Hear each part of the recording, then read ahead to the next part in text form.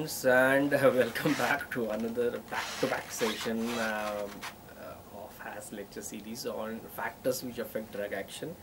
Now, I thought of doing this session tomorrow, but then I thought maybe today itself, because anyway I want to end this up so that I can start with something else. Okay, so just bear with me. Okay.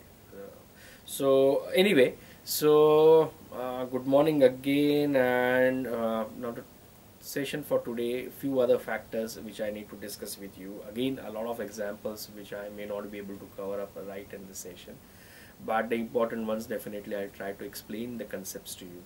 The first of that would be some psychological factors which can affect drug response. Now, if you are new to my channel, then you can go back and watch my video on placebo. So that will give you some hint on what placebos are and how psychological factors impact drug action. But anyway, in short, placebos are drugs which are inert drugs, inert substances which are given in the form of a medicine. So inert substances can be anything, can be just a sugar coated tablet, it doesn't contain active drug inside it, just a sugar coated ones which looks like a tablet, right? Or it can be some other capsules, some other kind of form of a drug which is given to individuals. So but individual believes that this is the drug, and he just is psychologically very happy because he is receiving it. Now, people with chronic kind of diseases, like, okay, so where you don't have so many drugs, okay, but you want that the patient should psychologically be very happy taking some or the other form of medicine. Now, in those conditions, we try to give a placebo. Okay, there are other ways, other things also for which we give placebo, but that's apart from that. So placebos have a psychological impact.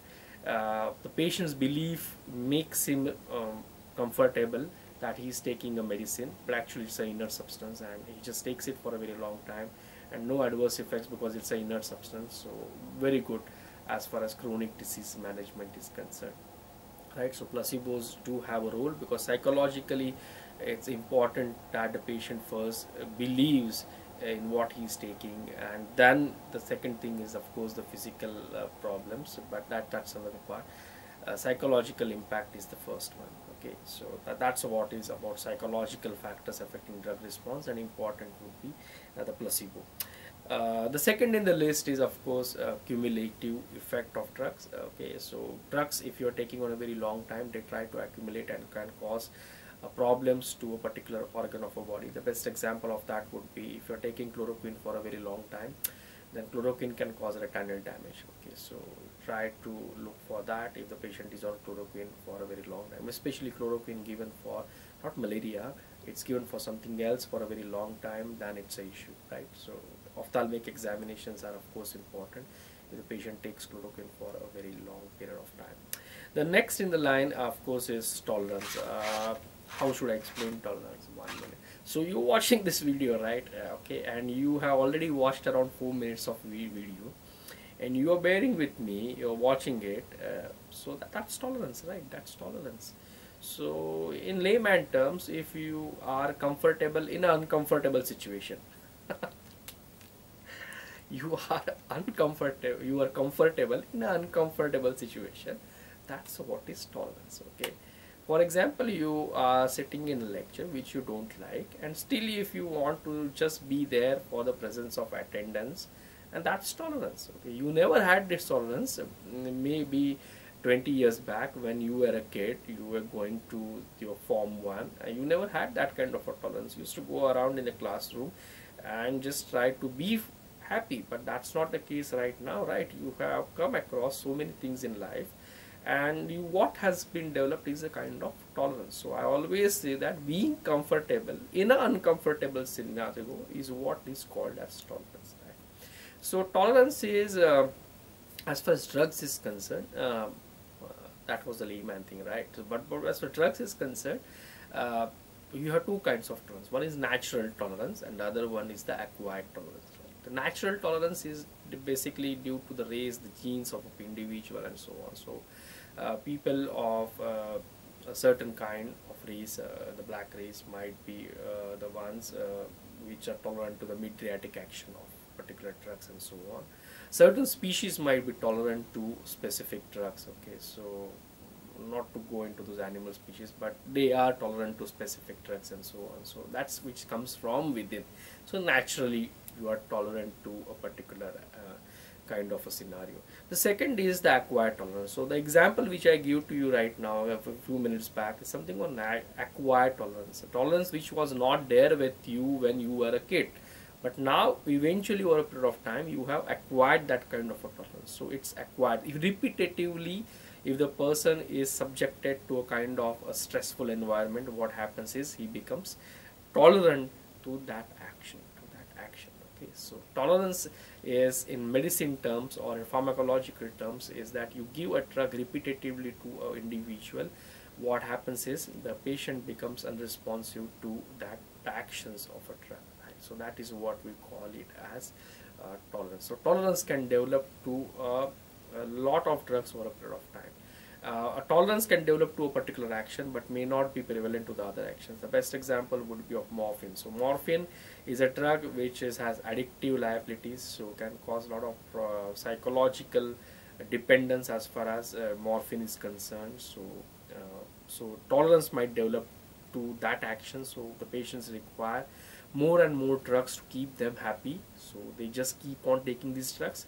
But tolerance doesn't develop to actions of morphine other than CNS. So for example, if you talk on terms of constipation, the side effect of morphine, it doesn't develop tolerance to that. The patient remains constipated throughout if he's taking morphine. So that's what. So actions which are specific, tolerance might develop to that, but for other actions tolerance may not develop. So that also does happens with acquired tolerance. But generally it is seen that if the patient is taking a drug for a long time, the response of a drug goes down. So you need to change the drug from one drug to other drug and so on.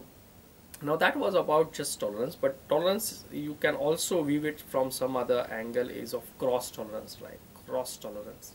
Cross, again I split the term cross and tolerance. Okay, tolerance remains the same what I discussed. Now cross tolerance, you have two drugs which have similar kind of action. For example, alcohol is a pleasure drug, but it's also in large doses a depressive drug for the central nervous system. Okay, so you have drugs other than alcohol. For example, you have barbiturates, benzodiazepines, so on. So people who take alcohol for a very long time may become tolerant to even actions of these other drugs like barbiturates and so on. So this is what we call it as cross tolerance. So tolerance develops for one drug, but the other drug also has the same action, same kind of action, so even the person becomes tolerant to the action of the other drug. So something of cross kind of a tolerance between drugs which have similar action. Now why it should be like that? Now we have a lot of theories on why tolerance should come.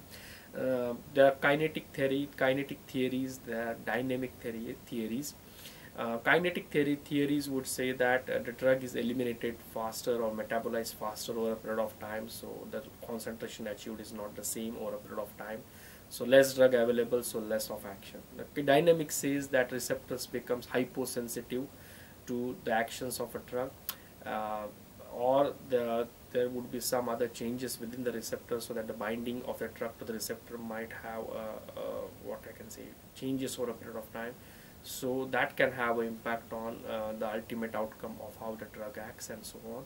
So these are all the possibilities which can occur for a tolerance to develop. But clinically, if I want to see, what I need to remember is that if I am giving a drug for a very long time, there are chances that the patient might develop tolerance, and I need to change the drug to some other drug in the class, or I need to change totally to a different class of drug. So that's a requirement, right? That's a requirement. Even we need cardiology drugs, beta blockers and so on. So you need to change it over a period of time. You cannot expect the same kind of response over a period of time.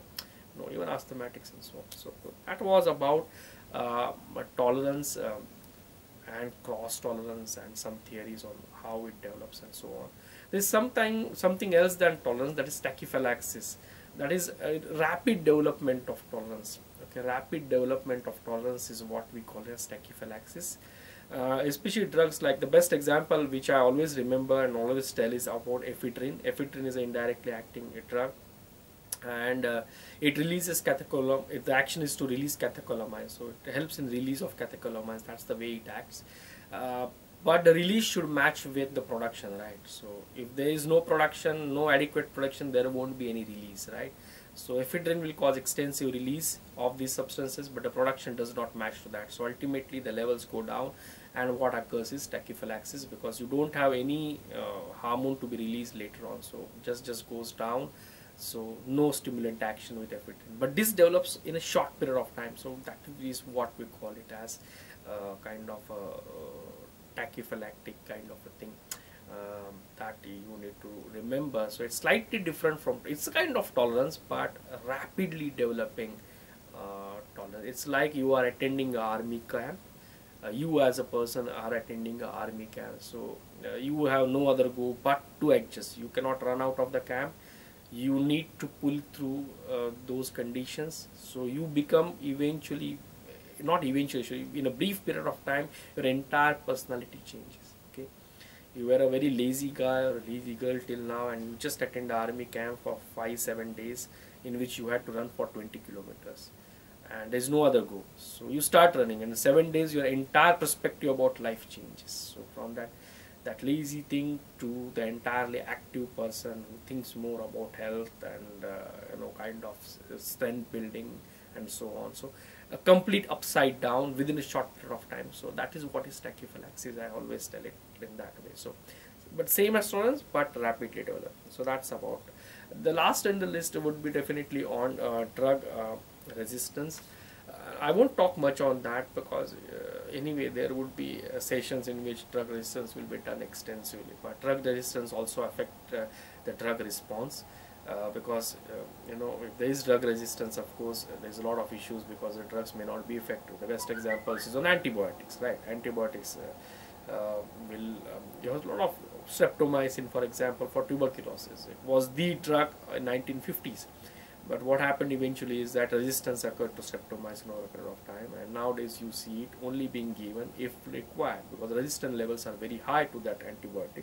Of course, we have so many other drugs which can help in cure of tuberculosis, but not streptomycin. We use it in Asia, but of course we know that a resistance issue is there, because it has affected the way in which drugs act, because there is decline in the efficacy of a drug due to resistance. Okay, so that is about drug resistance in short, I should say. So that was my quick take on all the factors which, most of the factors, if not all the factors. I'm not sure if I covered everything, but that was about most of the factors which have an impact on the drug response. So I hope you like all my 3 sessions in this list. Now if you're watching this thing, then maybe you want to watch my episode number 2 and 1, because they will help you to build you through the knowledge on the drug responses and factors which affect that. Stay tuned to my channel. Do subscribe.